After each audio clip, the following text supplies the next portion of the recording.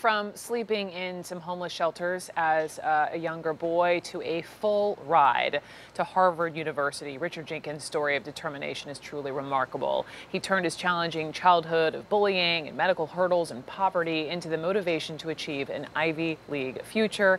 And this is just the beginning for him. Rich Jenkins joins me now. So, Rich Jenkins, okay, Harvard, all right. That's pretty darn impressive. How's that feeling? Has that sunk in? And can you take me back to the moment when you found out? Yeah, so when I first found out, I was actually in Paris on a school trip. And I was on the phone with my girlfriend, and I had been so nervous for hours because I was waiting, all day to hear the news. And so we're on the phone, and I finally decide I'm gonna check, all my Ivy League decisions because they all come out at the same time. And I check UPenn first, and I get waitlisted. I'm like, okay, that's not that bad. I check Yale, and I get denied. I'm like, all right, maybe time to start looking at some other schools. And I check Harvard, and I see the word welcome, and I threw my phone across the room. And we're all jumping around, and it was a crazy time. It was a crazy time. But Crazy. It didn't really. Sorry.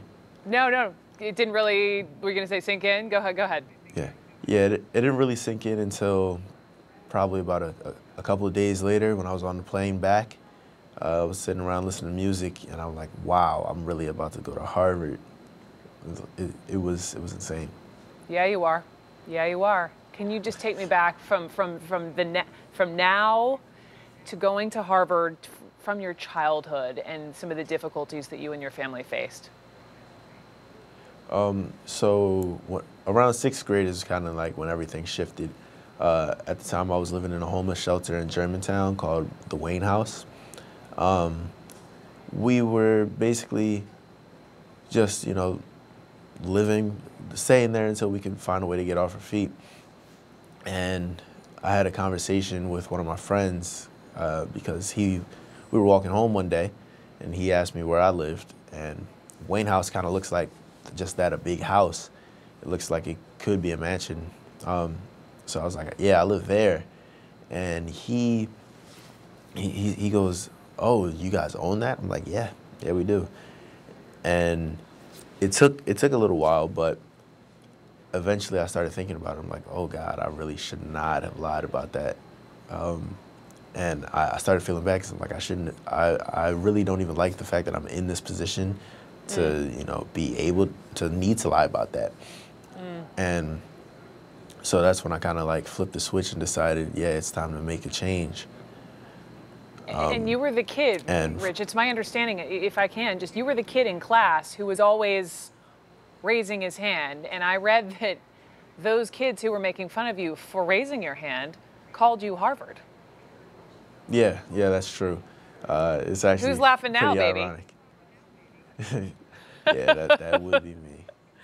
That would be them. Can you just tell me a little bit more about Mighty Writers? So Mighty Writers is an after-school program for students, basically teaching them writing skills, analytical skills, compositional skills, just to give students a place to go to outside of, the street. Because a lot of people especially in West Philly, but they have centers all around. There's not a lot to do outside of sports, and if you don't play a sport, well, what are you doing? You're probably sitting around at home. So it was a way to give people something else to do that was educational and would actually help them later on in life. It's wonderful. That's wonderful. I've got one more for you, and then I've got to go, Rich. I understand your godfather actually set up a GoFundMe. I know you've got this full ride to Harvard, but he set up this GoFundMe.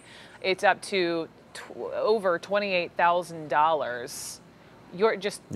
Your reaction to that, and what are you going to use the money for? So first, what I'm going to use the money for is mostly, well, I can't even say mostly because it's way too much to even go to just this, but it's going to go to school expenses like paying for books because that kind of stuff isn't covered by my financial aid. I have full room, board, and tuition, but there's just some outside costs, like unbilled costs, that will still come to me. But aside from that, it'll be just money to, have to go throughout daily life. Rich Jenkins, from everyone watching to us here at CNN, just congratulations, our sincerest congratulations and best of luck to you. Thank you. Thank you so much. Thank you so much.